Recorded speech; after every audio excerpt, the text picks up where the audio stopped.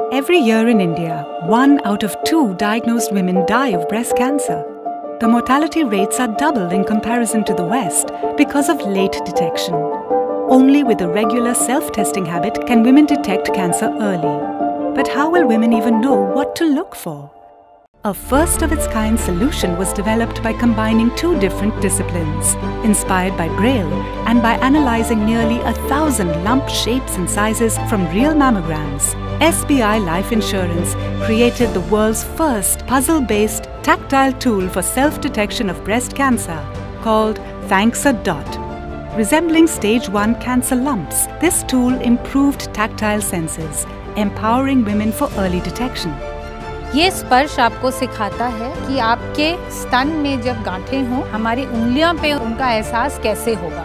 Thanks a Dot's effectiveness was validated and supported by the Women's Cancer Initiative of Tata Memorial Hospital. It's your way to understand what a lump would feel like. Outreach workshops were conducted across rural and urban India.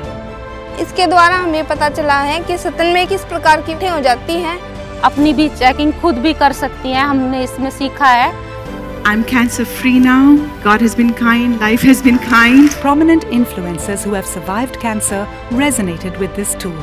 So did personalities in the field of Olympics, international cricket and national politics. This amazing little tool can help you safeguard your life and the life of your loved ones. A huge initiative there that could enhance the lives of millions across the country. SBI Life Insurance is taking Thanks a Dot to more than 300 villages across India.